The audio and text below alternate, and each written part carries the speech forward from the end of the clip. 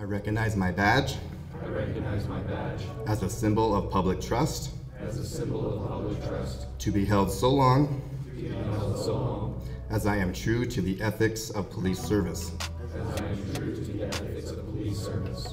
I hereby vow I hereby vow before these witnesses before these witnesses to live by the Law Enforcement Code of Ethics. to live by the Law Enforcement Code of Ethics.